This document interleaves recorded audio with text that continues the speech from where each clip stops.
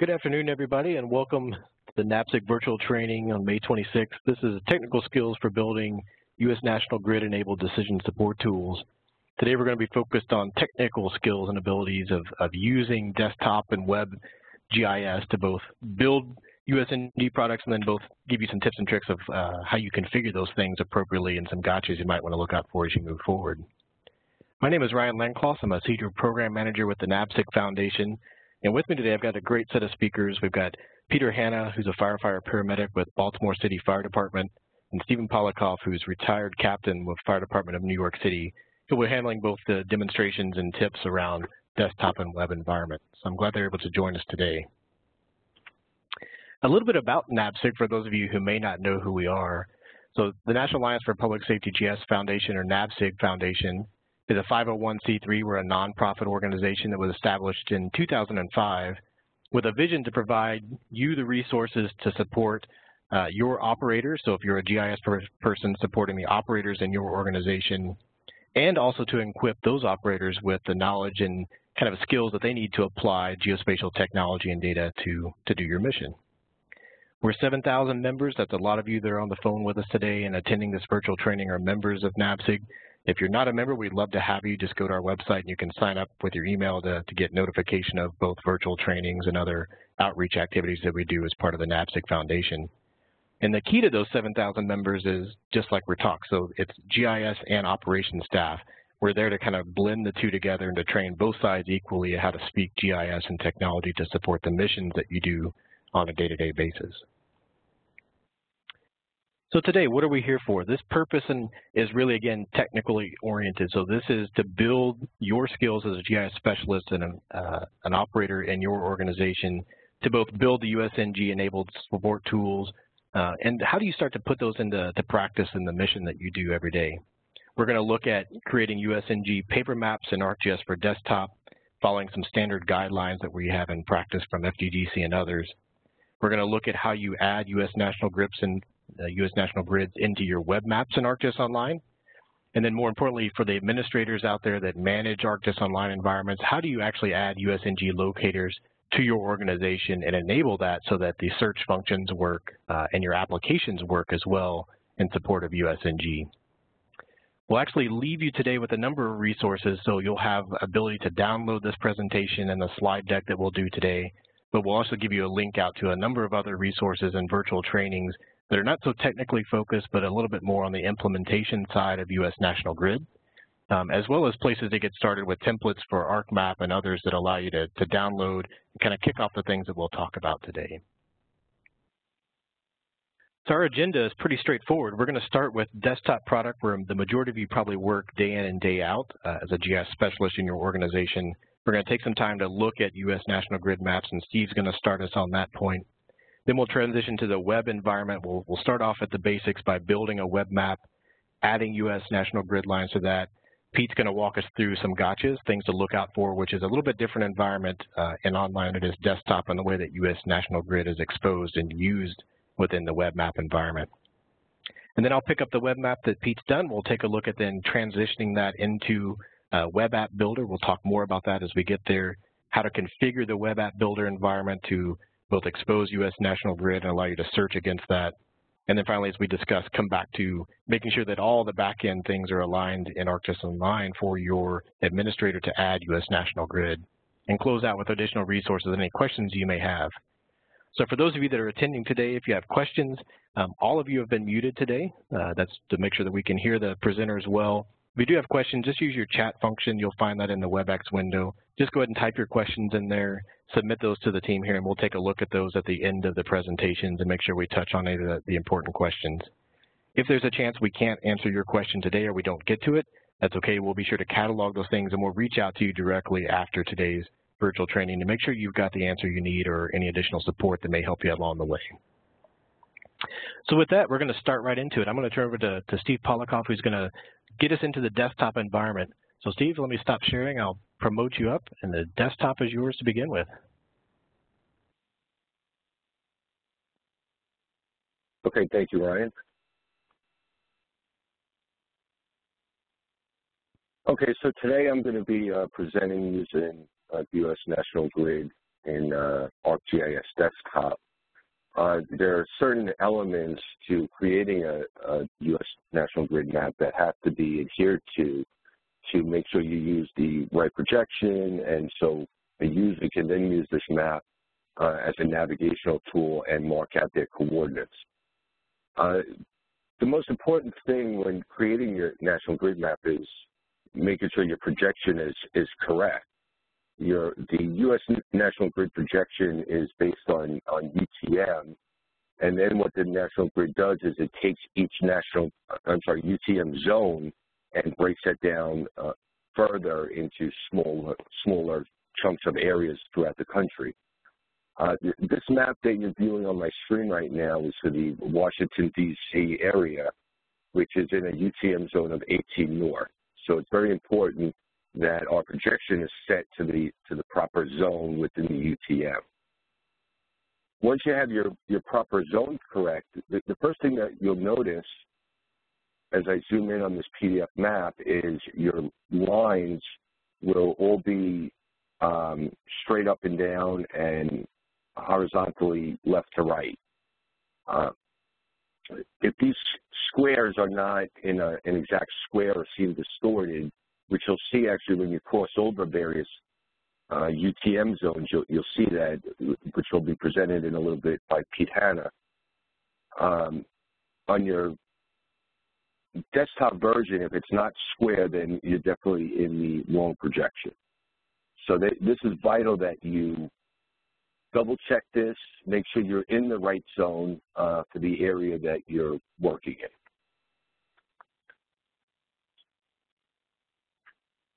Then the next most important thing for marking out your coordinates and using the ability to navigate on the National Grid map is your reference scales. Your reference scales are vital because when you use a Romer scale, there's only certain scales that can be used to match up with your Romer scale. You have, I'm sorry, the image is a little bit blurry, but your scales here on your Romer scale are 1 to 2,400, 1 to 24,000, and everything is in meters. You also have a 1 to 6,000, you have a 1 to 50,000, and up top here you have the 1 to 25,000 and 1 to 2,500. So when creating a USNG map, you can't just use any scale to zoom into an area that you want. You'll notice actually right now my scale here in my desktop version is actually off. It's right now showing at 11,287.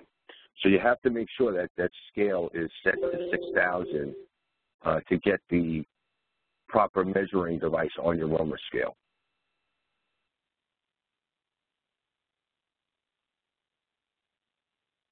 The next most important thing on a USNG map are your elements here at the bottom page of your map. Typically, on a USNG map, most of the elements are listed on the bottom. It doesn't mean that the elements can't be listed on the top, but the so-called de facto standard that's utilized is typically on the bottom of the map.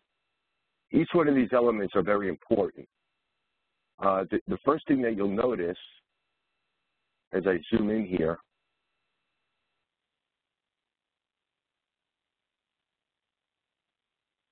is this U.S. National Grid zone designation. This is going to tell your map user what designation they're in. And now in this case, it's 18S. So as I mentioned in the UTM projection, we're in the 18 north area of the country. And then in the zone 18, it breaks it down, and in this case, it's letter S. So that's going to tell the user what grid zone designation they're in throughout the country.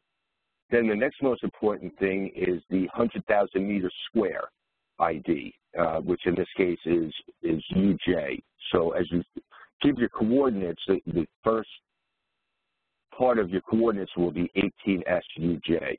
Again, that tells you what part of the country that you're in. Now, typically when you're given coordinates, especially in a very tight area, in this case in Washington, D.C., we know that if there was an incident, we're always dealing in the 18 SUJ. So when giving a coordinate of, let's say, 18 SUJ 22-7, we don't have to constantly tell our search and rescue teams or our incident management teams or any teams operating in this area. We do not have to constantly say 18 SUJ 2207.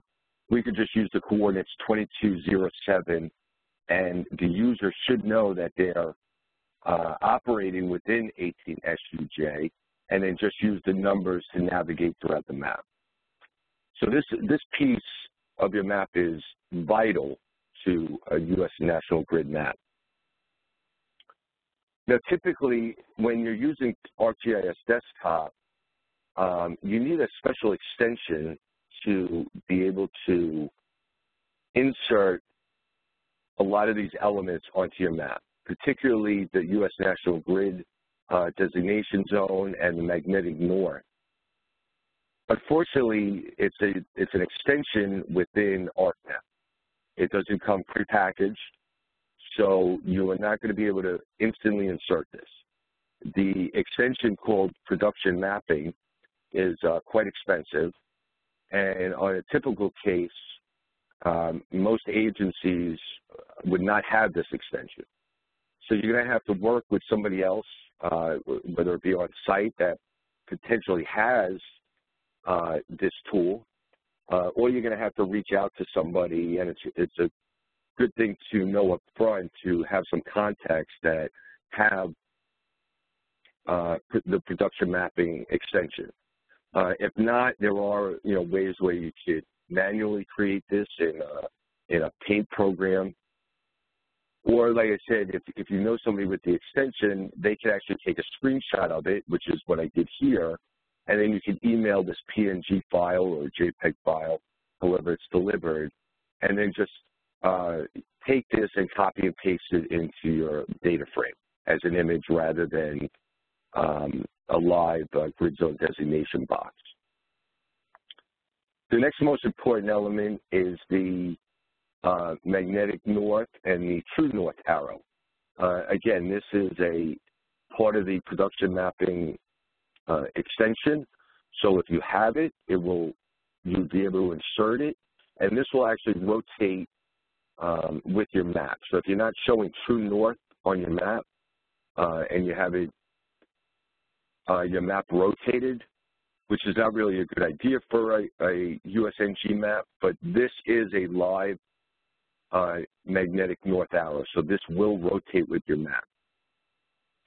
And we're going to discuss the difference momentarily about magnetic north and true north and why that element is important. The next piece of the essential material that is needed is your scale reference. So again, this instantly tells the user that it's 1 to 6,000. So again, when they're using their Romer scale, they know which scale tool to use on the Romer scale. And then I typically like to put in the text of 1 inch to feet or miles. And also, it's important to have the print size of the map, because especially if you're going to PDF this map and email it out, you don't want users to print this map at the wrong scale. So when they print the map, it actually has to say fit to page, so all your sizing of scales and scale bars and everything else are a match. If you use any other sort of print functionality that's going to try to squeeze it onto a smaller page or enlarge it to an 11 by 17 page, all your scales are going to be off and your Romer scale is going to be unusable. So it's very important to show what print size that you want on your map. And then the next important thing is your scale bar, which should be on any typical map, but it's vital on a USNG map. And typically what we do on a USNG map, because the UTM projection is in meters, we insert 2 scale bars, one in meters and, again, one in miles, or you can do it in feet, and use the U.S. Conversions. That's just handy for the user, but the meter scale bar has to be included. That, again, that is vital to USNG map.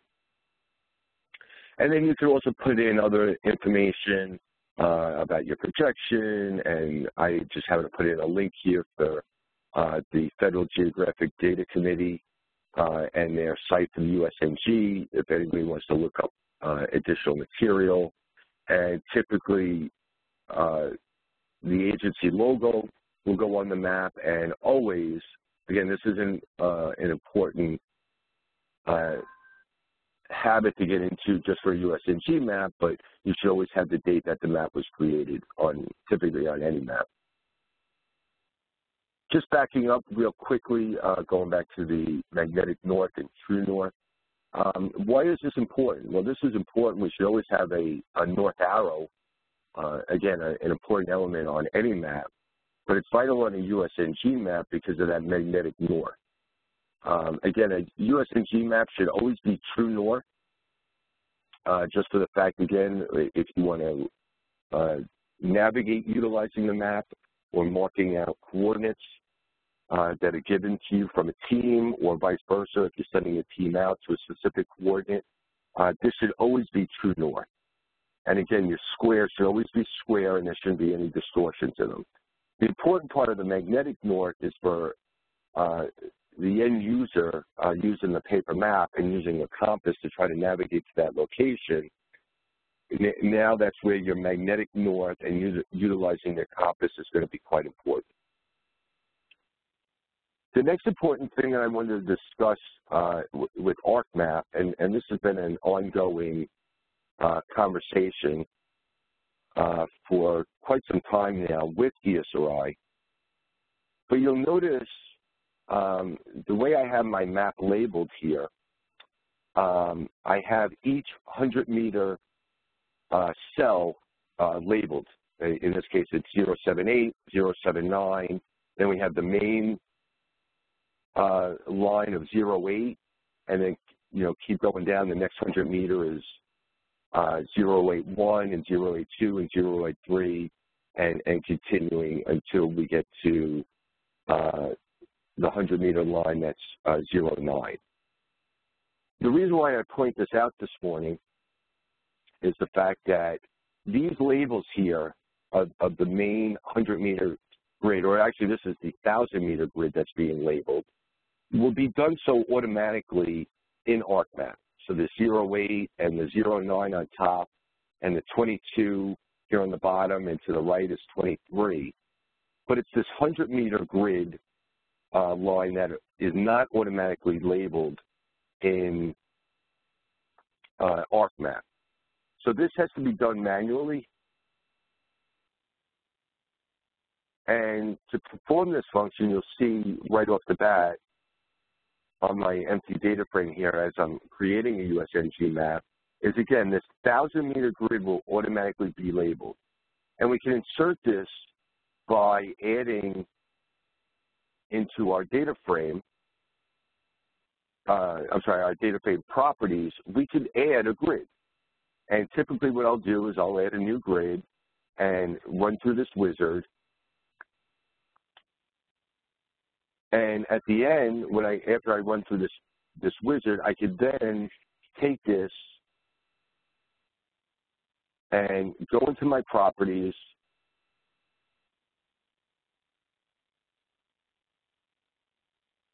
it's the style button, not the properties. And if you scroll down, you'll see down here the U.S. National Grid. So when I add this element to my map, again, I will automatically get the labels for the 1,000-meter grid. As I mentioned, it's the 100-meter grid that is the problem. And unfortunately, this is going to be a manual process, and it's a little painstaking.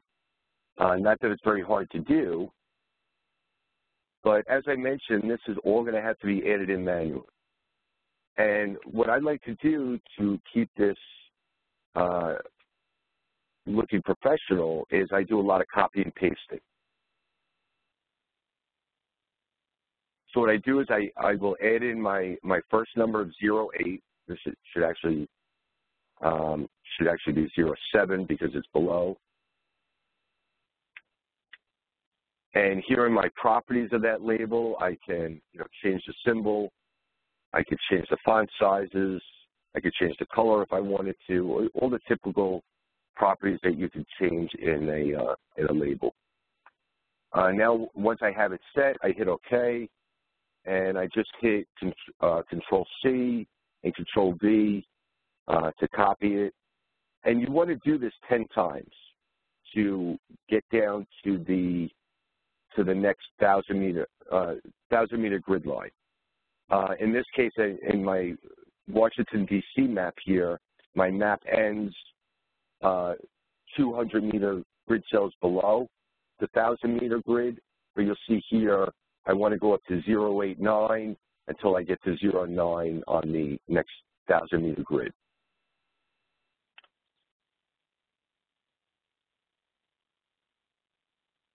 So again, going down to the bottom of the map, I only need to label 200 meter grids. So I just need 2 07s. Then what I could do here is I would spread them out and line them up with the proper lines. You want to leave enough space for the smaller number. And then I'll highlight the two of these. You'll see a very soft dotted blue line showing that they are highlighted. Now I can right-click on it, I can align, and I can align left.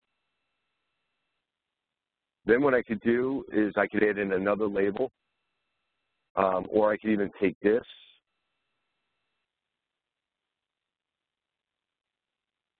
I'm sorry, let me do that again. I could take this, I could copy and paste it again. And now I could change this to 01. And I want to make this a little bit smaller than my 07. So I'll bump this down to a 6. And I'm going to take that and, I'm sorry, it shouldn't actually be 01, it should just be 1. So I'll take out that 0. And now I have it here. And because it's an independent label, I could then, move this around. And you want to line this up to the top right corner of your 100 meter number. Then once I take this, I'm going to copy and paste it again, move it down to the next number. I'm going to change this element to this label to a 2. I'm going to highlight these two, the number 1 and the number 2. And I'm going to align these.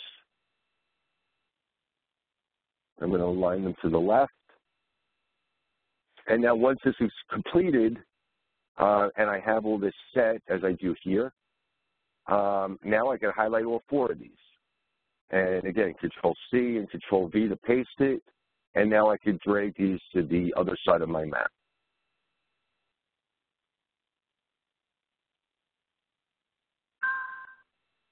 And once I have those dragged, now I have the same corresponding numbers on both sides, and you can line them up correctly.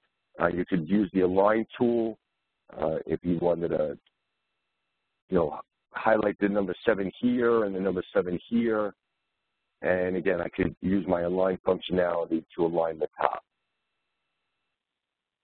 So as I said, it's a little bit of a painstaking process, but once you have it down, you can actually save these. And now I can actually take these and I can copy them again. And I could take these and move them up to the number 8 position.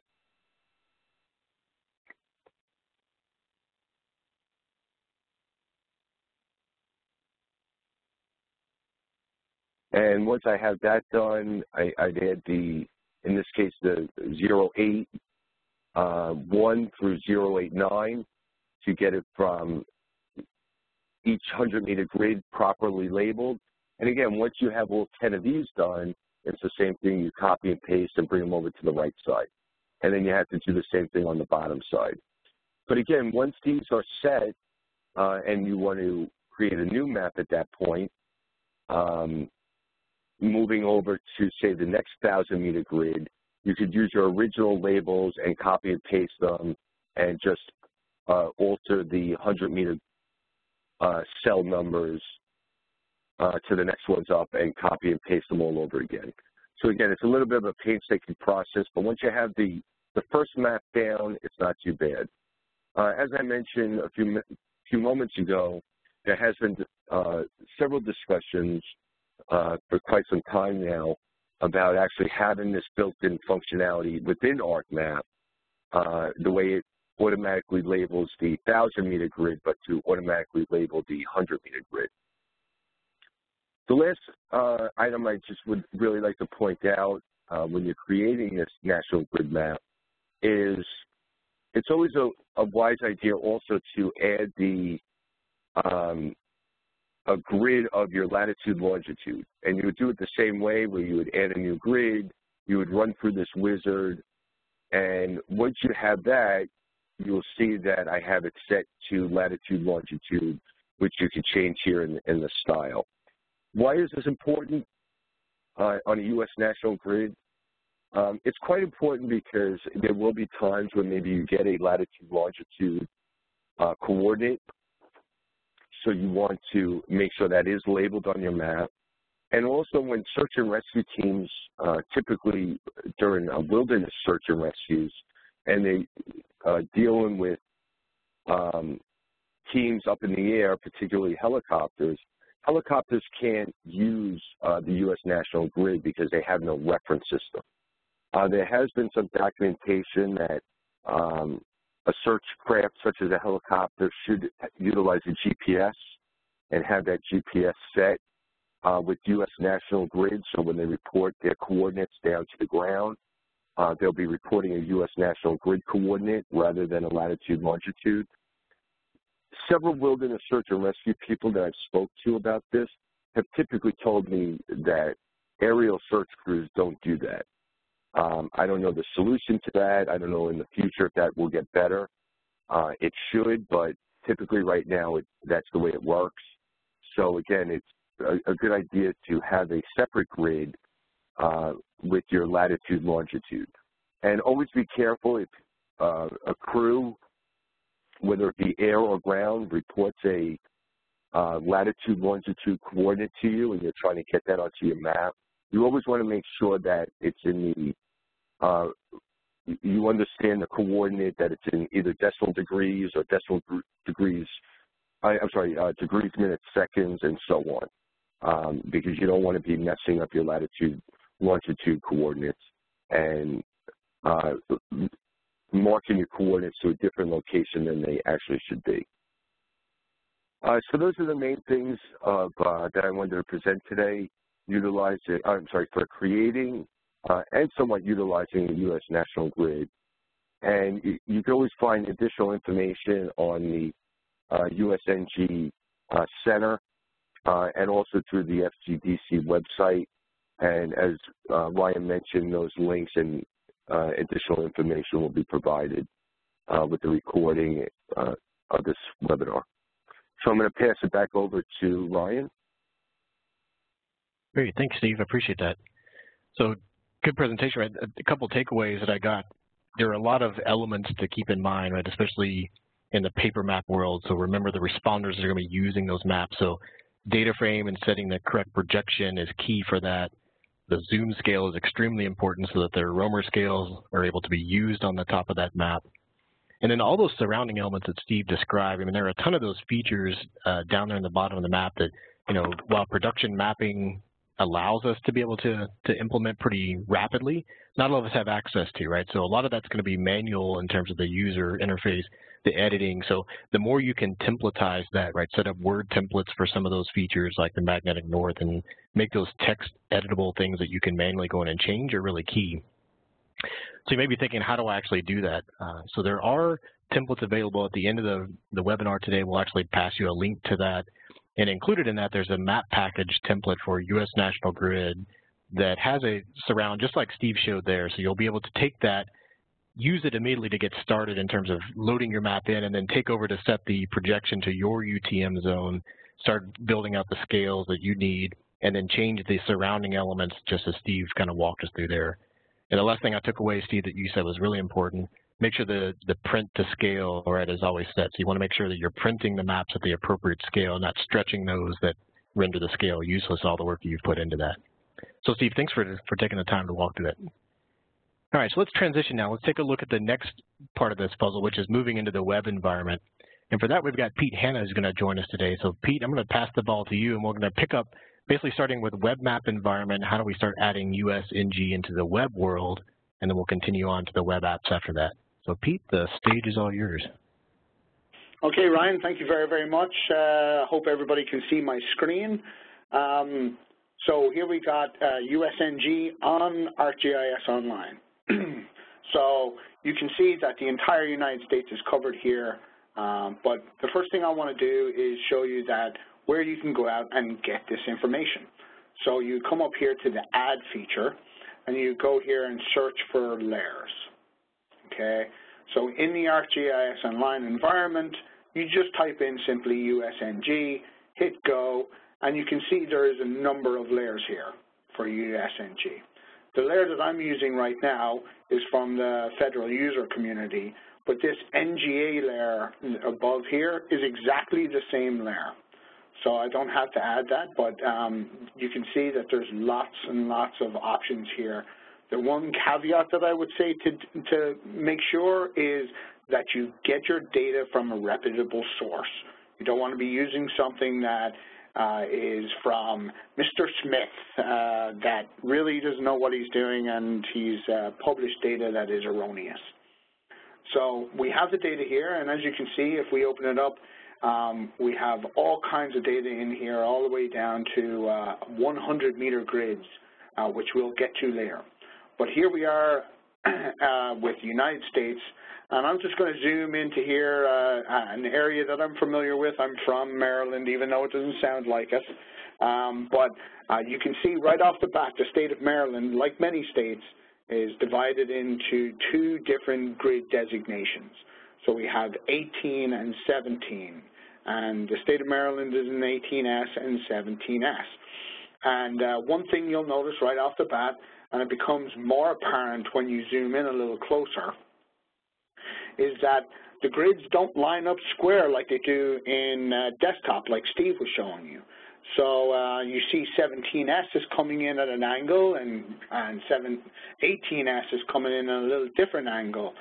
The reason for that is the projection system. It is not in UTM, and unfortunately, AGOL, you can't change the projection system. We have everything in Web Mercator. So right off the bat, you're going to see a little weirdness with your lines. They're not exactly square, but the thing to take away is that these are the national grids, and they are exactly the measurements that they are required to be, which you'll see in a minute. So another caveat with the ArcGIS Online data in this grid format is when you turn off the grid next to it. So here for your 17S, this 17S QD5784 should be a complete square. And when you use desktop, you can do that. When creating a map in desktop, you would create one map for the 18S grids and one map for the 17S grids, and project them based off of the UTM grid designation that they're in, to make sure that you're able to have the entire square and the entire grid covered. So just to make sure that that's one downfall to using USNG on ArcGIS Online. But like I said, you can actually zoom in, and this is our 100-meter grids. Now, The next caveat to the 100-meter grids is that we don't have coverage for the entire United States, and I'll show that in just one second. But you can see here, if I bring out my measuring tool, and we're on meters, if I click here and go exactly, there is 100 meters. The grid is exactly as it is supposed to be. And that is for every single one of the grids, 1,000 meters, et cetera, et cetera. So you have coverage for the 100-meter grids in most of the metropolitan areas, and they extend fairly far out. But if you're operating in an area, make sure that you have coverage before you start hosting it. I wouldn't want somebody to have an operation in a rural area and have coverage in part of it, but then not in the other areas, especially with this layer. I can show you where these grids end up, and I think it's clear on the west side of the grid. You can see right there that we start to lose coverage when we get around into rural areas here. And unfortunately, it turns off at zoom scales, so you can't really zoom out to the entire boundary of your 100-meter grid to see exactly where it is. But I've jumped around and shown that in the south, there's where it borders, and in the east it borders in different locations. So you can absolutely see that we do lose coverage, but in most, the East Coast is very good. When you turn on all the layers, you'll see in the north, we continue, I believe you continue to have coverage because Philadelphia overlaps and comes down. So you want to make sure that your area has coverage. It may take 2 metropolitan areas to cover that area, but make sure you do have the coverage before you use this in the web application and web environment. Another source you can reach out to is your local government. And so Maryland, the state of Maryland has hosted USNG coordinates up online, and you can use that. They go down to 1,000-meter grids for their hosting. They don't go down to 100-meter grids, which would be local events that you would use 100-meter grids.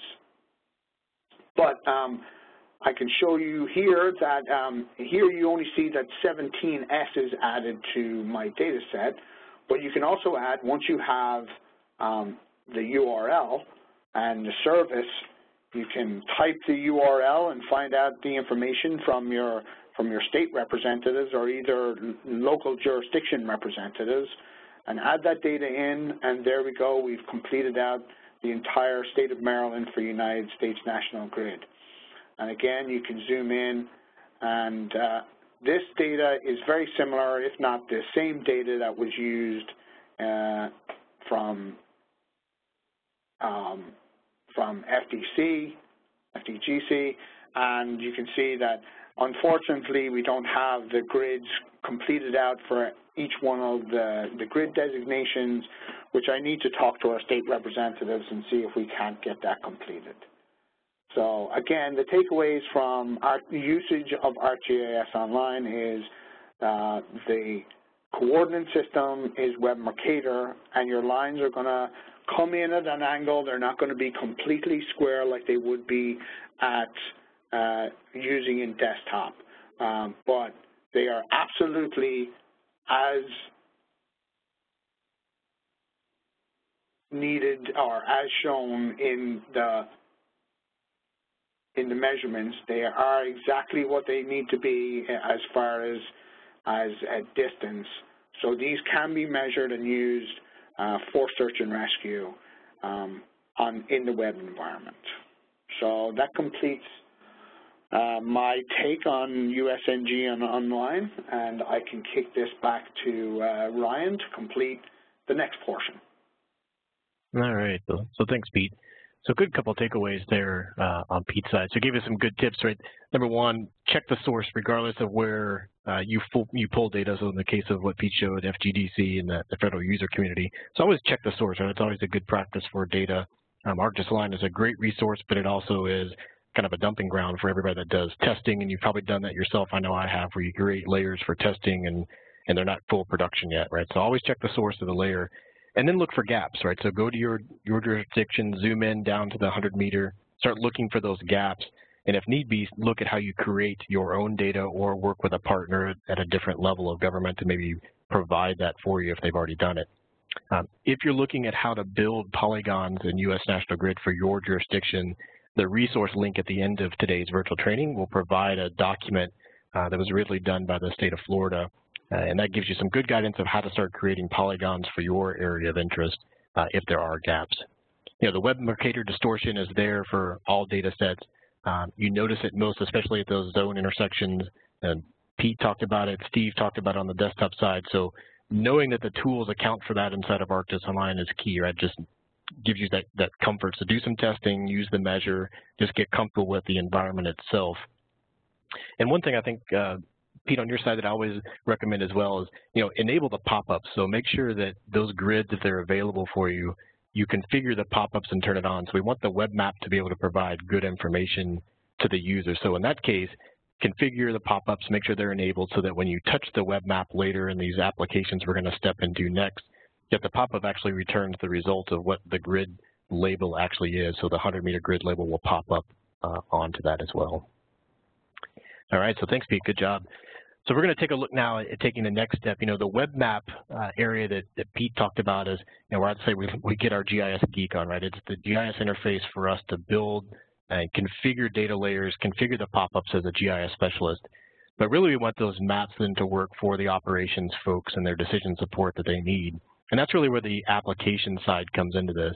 So we're going to take a look today at the Web Application Builder. And for those that have never used Web Application Builder, my simplest definition of that, it's a configurable web application that has a widget framework built into it, which allows you to extend GIS user functionality as needed. And that's key as we go forward into this. So let me pull up the screen here. I'm going to start back in a group. So I'm looking at a group that we've all shared. This is Pete and Steve and I. So I'm going to pick up the same map that Pete was working on a second ago on the FGDC side. And I'm going to go ahead and open that map up. So Pete's done all the good work already. He's configured the grids already on the side. Information's loaded in here. I've got the same bookmarks that Steve was, you know, that Pete was navigating around into. Everything works the same. So once that part is done, the web map has been configured. The next step is doing the share and then create the web app. So to get to the Web Application Builder or to any application that you want to configure, the first step is you're going to go to share. Make sure that you have shared the information and save the web map if it prompts you. And then the next thing you want to do is going to create a web app in the bottom right. So when we click create a web app, there are a number of things that show up in this palette. These are specific to different use cases, right? So if I'm doing editing, for example, find routing directions to points and features and so on. These are templates that allow me to take my web map and then expose it as an application that's kind of pre-configured and allows me just to then tweak it from there. The one we're going to talk about today is Web App Builder. So it's a separate tab. So at the top, you'll see Web App Builder. When I click that, it's going to ask me to give a name to it. So I'm going to call this my Web App Builder example for today's demo. Give it some tags, so make sure this is easily findable later. Training, for example. Give it a summary. I'm going to cheat and make my summary pretty standard here, and then get started. And what that's doing is now taking the web map that Pete just built for us, configured, and now puts it inside of my nice little configured web app builder. And this is that widget framework that I was talking about. You know, this is a configurable application, so with a minimal amount of work, it allows me to change the layout and the theme of this as I need to, change coloring maybe to match my organization. I can change my logos out and so forth. And the two things we're going to focus on is under the widget side. So at the top, as I mouse forward, the map has already been selected. We've got our web map chosen. Under the widget side, the one widget that really is important for us today is this coordinate widget right here. So the second one on the list. You'll notice when I mouse over that, the bottom left of the window actually changes colors and kind of highlights what widget and what kind of function we're seeing on top of the application. So by default, you notice as I mouse around here, if you kind of follow the numbers at the bottom, we're in decimal degrees, right? So we're getting decimal degree coordinates everywhere that my mouse is pointing. So what we're going to do is make sure that that actually reads US National Grid. So to do that, you're going to start up here in the pop, click the little pencil, which allows me to then edit the functionality behind it. You'll notice default, it's actually already pulling the web Mercator. The output coordinate system is where we want to focus. So I'm going to click the edit function underneath the actions. And then display units is where we're already set for decimal degrees. Using the drop down allows me to scroll to the bottom and actually select US National Grid. So this is already set up inside of ArcGIS Online, inside of the Web App Builder. So a simple kind of hidden configuration there that's really key. So when I select US National Grid and hit OK at this point, hit OK one more time, and now you notice when my mouse kind of moves, now I'm actually seeing the full USNG coordinates, so 16S, EB, and then the coordinates for that specific location. So that's the key point, right? So make sure we're just simply checking that. Pretty minimal in terms of configuration. A lot of folks overlook it. So that's one place to start. The other thing I want to show you on this piece is kind of where we started the conversation today. So how do we use this and a couple of tips around this. I'm going to zoom in kind of the Washington area, same place that Steve started us today. I'm going to zoom on in towards the U.S. Capitol here. So you'll notice now I've got my grids are drawing in here, which is great. As I mouse now, you're seeing the numbers are changing. So the more digits that we see inside that number, so in this case, the 25747, the more digit, the more accurate I get inside of this grid itself, right? So more digits gets me more accurate in terms of the location itself. The one thing I want to notice, though, when I mouse, this changes all the time. So if I were to want to collect, for example, this little reflecting pool right in front of the Capitol, I could mouse over and then write that down. But if you happen to bump the mouse or somebody comes along and you shake for a little bit, for example, that's always going to change. So there's a neat little trick down here. The little bullseye here, if I click that, now you'll notice instead of changing as I mouse, what's going to happen is when I click the screen, it actually drops a point on the map. And now I've got a full USNG coordinate that I can copy, right? So I can right-click, copy that, and I can use that coordinate, paste it into an email, paste it into an application as I need to. I can continue doing that, right? So collect multiple points if I wanted to get USNG coordinates for various locations. You'll notice it changes, and it will stay there until I click again. Now, a key point, that's not a feature in the map that we can do anything with, right? So think of it as much like an acetate layer for your map. So all it is a transient layer. I can't do routing against that. I can't use that point for anything else other than getting that specific coordinate at this point. So that's my two tricks for number one. The second thing I want to show you up here on the top in terms of functionality inside of Web App Builder is how do you actually find a location using USNG. So I've got a coordinate here. We're going to type just like we started today, US, so 18S UJ. I'm going to go to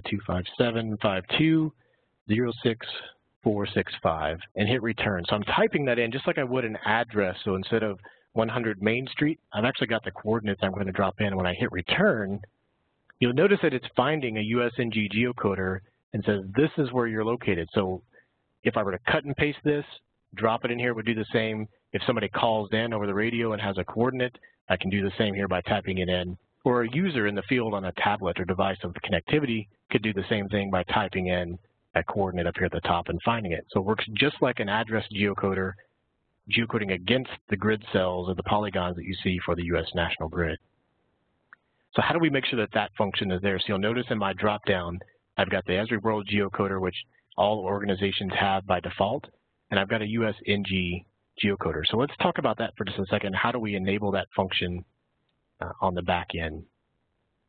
I'm going to skip ahead here for a second. So right here where we're starting, for those of you who are administrators inside of your organization, that's where you come in and play a role. If you're not an administrator for your ArcGIS Online organization, you need to just reach out to your administrator and ask them to do these couple of steps here that we're going to talk through. So the first thing you're going to go to is to My Organization as an administrator. And when you do that, you get a series of buttons at the top that are not available to all users. So I've got an ability to edit settings against my organization. And when I edit settings, it's going to be a whole series of things. This is where I would change the front end look of my organization, for example, the image that's shown, the gallery that's there, the look and feel of my organization. But there's a lot of really powerful things behind here as well. And the one that we're focused on is this utility services. There was a question that came through our chat a second ago that asked, is there a PRIT widget for the web environment. So no, by default, there's not a great print widget that would allow you to do all the great things that Steve showed earlier in desktop and print a nice USNG-ready map from the web. However, if you have your own environment, your infrastructure, and you wanted to serve a print service that is configured to your template with your logo and look and feel, you can actually register that here as a print service, for example. The one that we're really important to talk about as we get to USNG is this add a geocoder. So when I click add geocoder, you can use this sample service here for testing. This is the one that we're using and just used inside a web app builder for the NAPSG Foundation. And it'll give you a great place to start to test the functionality and do your kind of research and development on as well. This is a sample server, right, hosted by Esri, so don't count on it production-wise, but it's a great place to start. Make sure that things are working well in your org. So you would simply take that URL, just like Pete showed earlier when he had a URL for his service to the U.S. National Grid polygons. We have the service URL for this geocoder for the U.S. National Grid. Click Add Geocoder, paste that link directly in, and then you're adding that U.S. National Grid geocoder to your ArcGIS Online organization, Now, there are a couple of important tips here, though, that I want to pass along when you do that, and these are really key. So the first thing that I want you to remember is when you add that U.S. National Grid locator, move it up to the top position. So if I go back a page here to show you, you'll notice I've got arrows here on the left-hand side. By default, the Esri World geocoder is probably what most people are going to have in the organization, unless you have a local geocoder. So if you have a local geocoding service for address points or street center lines, for example, you may have that registered here as well. But use the arrows and move the U.S. National Grid geocoder to the top position, just like you see here in the screenshot, so that it's above the World geocoder. And that's important. The reason why is that it helps avoid errors when you type in a U.S. National Grid coordinate and make sure that it's actually first geocoded against that geocoder as opposed to going to a street address geocoder in the World geocoder. And what that happens, if I were to type 18SUJ, for example, as we did, if it hits the World geocoder first, there's a chance that it could find something that it thinks is an address and a street name, and that could be anywhere in the world, and throw you way off and the coordinates don't match whatsoever. Moving that USNG coordinate locator to the top first position ensures that it hits that first, it's going to find a match immediately and not filter down to the next one or trickle down to the next locator. So you're going to get a better return and result to make sure that you get the most accurate response for the geocoder. So number one, make sure it's at the top. Number two, the thing to take away is to make sure that you're using the geocoder name and the place text attributes when you add the geocoder to make sure that your users can find it if they need it. So by default, you noticed in our web app builder when we looked back on the application front, it's automatically searched. When I typed in an address here and hit return, it automatically finds USNG geocoder. Now, if you had a series of geocoders, maybe there were 3 or 4, and for some reason it wasn't moved to the top and people were finding errors when they geocoded against the U.S. National Grid, they may just want to be able to go down and use the drop-down and select that USNG geocoder to make sure that the results are as accurate as possible. So to make that name visible, USNG geocoder, that's where you need to make sure that you're using the geocoder name properties when you add it. And the place text is a great opportunity to give them an example entry. So the geocoder name in our web map builder that we just showed is USNG geocoder. Place text might be, for example, enter 18SUJ and give some digits just to help the user understand the context of how to enter a coordinate as accurate as possible. A good couple of takeaways there in terms of the configuration for administrators. Again, this slide deck and the presentation will be available for download, so you can use that sample service, you can test this and make sure that you get your configuration set just right so that your web maps work and your applications work as well for geocoding against USNG. All right, so let's take a couple minutes and kind of wrap up the presentation side. You've heard a lot of information today on the desktop and web and application world, and there are a ton of other resources to get you started. So some of you may be brand new to building U.S. National Grids and you want more information on how do I do that, how do I get started with U.S. National Grid. And that's what this resource page that we've put together from the NAPSG Foundation is meant to provide. So this short URL you see at the top right corner will land you on a page under our Resource Center that's specific to U.S. National Grid. It starts at the very beginning of why should you even use U.S. National Grid. So if you need background resources for implying that, there are a couple of links here to do that. If you're wondering how to get started, so basic implementation and guidance, you'll find that in the next section. So how do you implement U.S. National Grid in your organization? There's a video introduction to U.S. National Grid specifically for those of us in public safety. There's some tips on how to read U.S. National Grid. So Steve talked about the Romer scale and how do you use that. So there's actually a little bit of tips if you've never used that before or need some training around how to interpret U.S. National Grid and read it specifically from the paper maps. That third link will take you there. And then there's a USNG Romer scale. This grid card reader template is a great place. So if you're looking for what scales are applicable, when I go back to that reference scale that Steve talked about, that's a good place to reference back. It gives you that same image that Steve looked at there to give you a place to get started.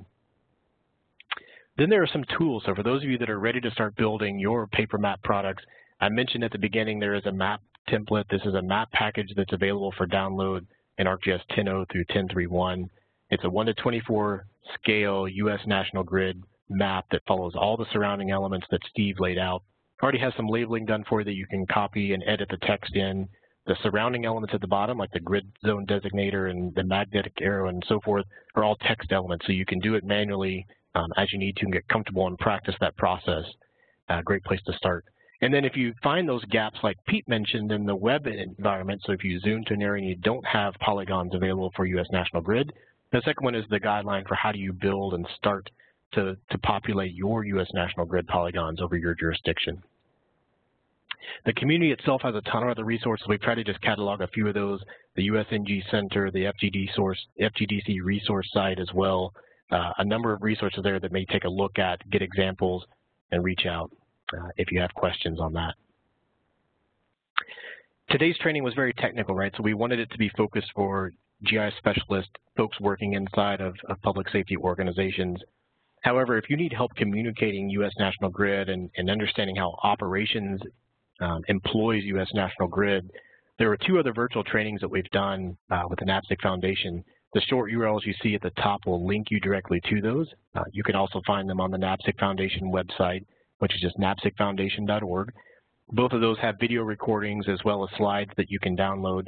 One is about, again, applying that U.S. National Grid for decision support with an examples really around search and rescue operations. And the other one's kind of common daily operations and using USNG as a common location reference system for that. So take a look at those two videos as well, both an hour in length.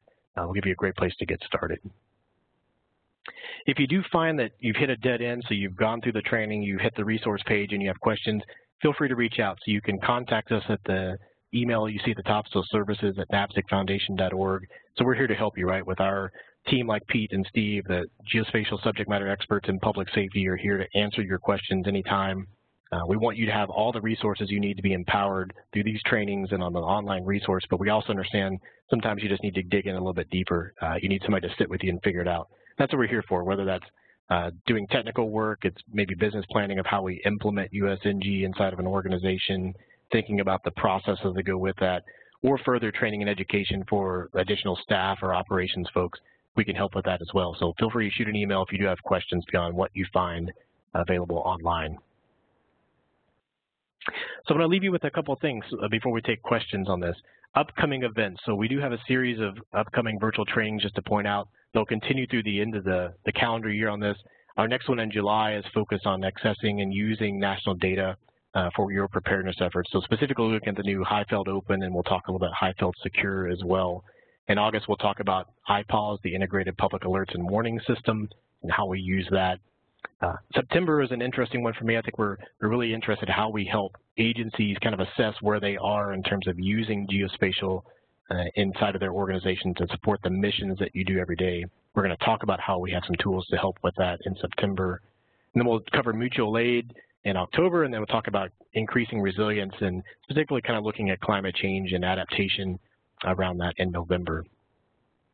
And then the one I'm most excited about coming up in September for the NAPSG Foundation in partnership with the Department of Homeland Security is our second National Geospatial Preparedness Summit in Washington, D.C.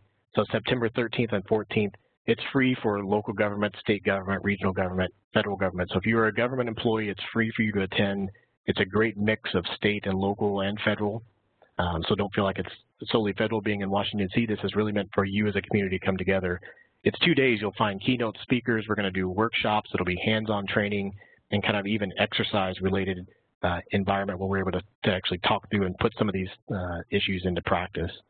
The link on the screen will take you to the registration site. So do register, space is limited. And if you have questions, again, do feel free to reach out. We're happy to help as we can.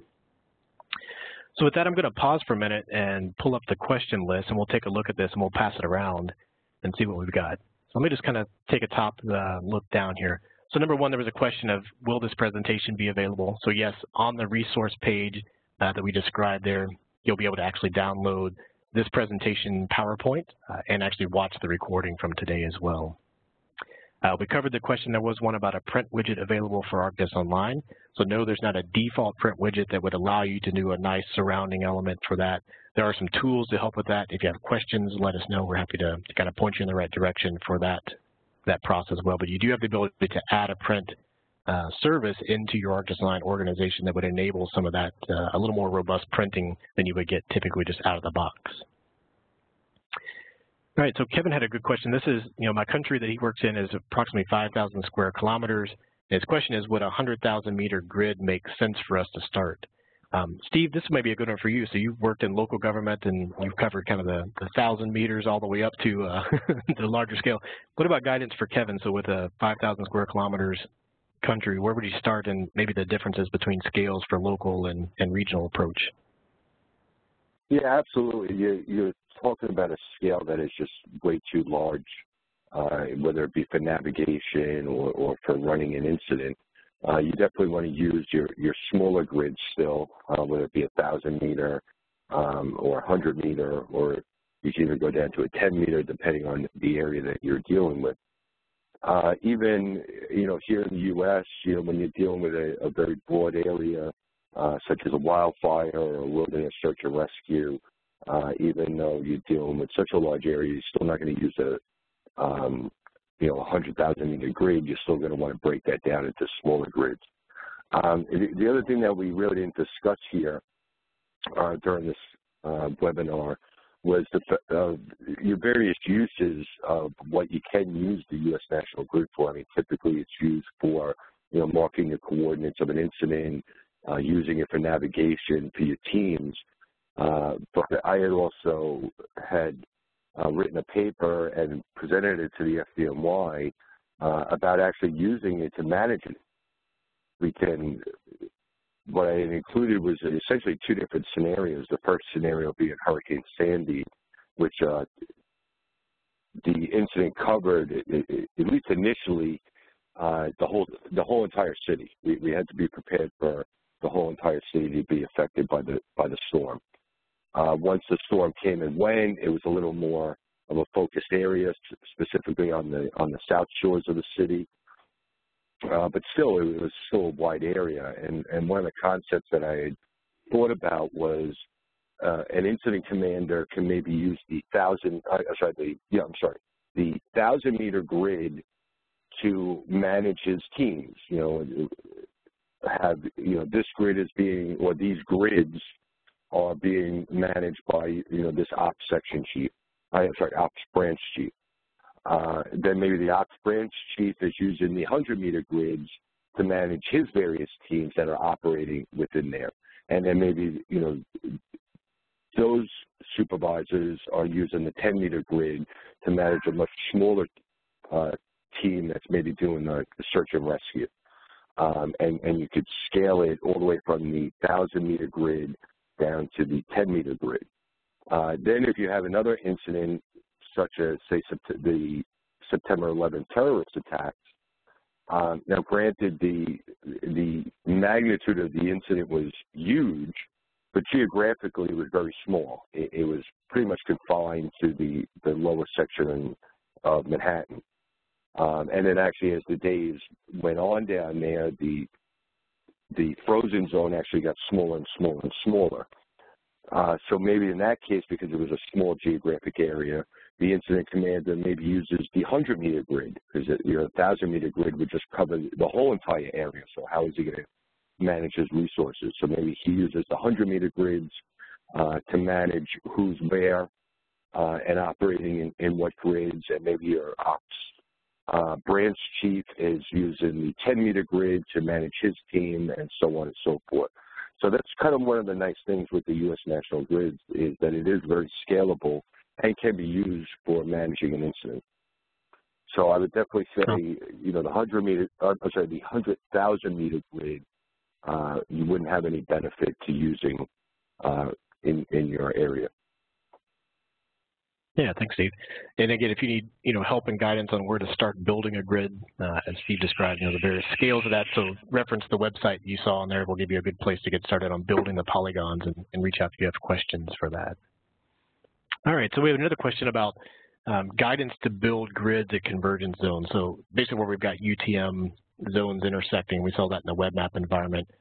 Any kind of best practices for building grids for each one of those. And you know, my take for that, and Steve, you guys answer as well, you know, best practice, make sure again that you're building grids for that UTM zone. So if you're in 17, building one for 17 and then build another grid for 18, and then make sure you're doing that so that those things are accurate as appropriate, right? You're not getting that kind of web map inflection that you would see.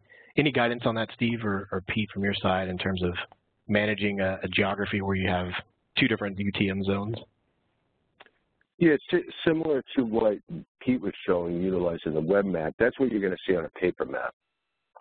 So in my example, the Washington, D.C. area, and I'm dealing with the 18S 100,000 meter, I'm sorry, the 18S grid zone designation.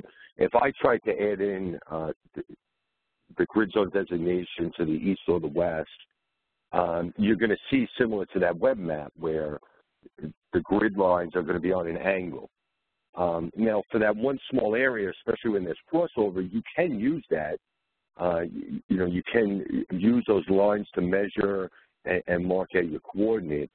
But essentially, what you're going to want to do is pan over your map to that next grid zone designation that needs to be utilized and change your projection to match that grid zone to the proper UTM zone. So then your next grid zone designation, you know, just like my map, the lines will be, you know, perfectly straight up and down with a true north. So on the edges, when you do have those crooked lines, yes, they can be used. But then as a follow-up, you want to be creating a map for your next grid zone designation. Excellent. All right, thanks, Steve. All right, and there was the last question I see today is, you know, the USNG geocoder that we showed as a sample, you know, does it use credits at the same rate as, you know, typical geocoding from Esri is promoted? So the answer to that is no. In this case, you know, it's not the same credit usage as the World Geocoder against that. It's none required of that. And again, just to kind of reiterate, that's a sample service USNG geocoder that's available to you. So, you know, just keep that in mind as you use it if you're kind of implementing it. Great for testing. And on that point, if you have questions beyond that, reach out. We're happy to answer that for us. All right, so that's all the questions. I just want to take a moment and say thanks to Steve and Pete, both for taking time out to present today. I appreciate it, guys, and good job on your presentation side of it. Thanks to all of you for attending today and taking time out to visit with us at the NAPSG Foundation for this virtual training. And we look forward to seeing you on the next virtual training. If you have questions, email contact is listed on the slide right now.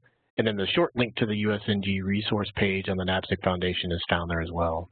With that, thanks for joining us and have a great rest of the day. Thanks, Ryan. Thank you, Ryan. Thank you, Pete. Thanks, Steve.